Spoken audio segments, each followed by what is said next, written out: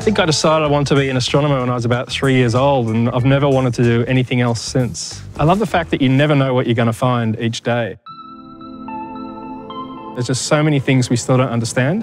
So as we study planets in our solar system, we start to understand just what it takes to form a planet like the Earth, and then what it might take to finally produce life like ours. The question is, are those sorts of planets everywhere, or is there only one in a trillion? And that's one of the big questions that astronomers are working on right now.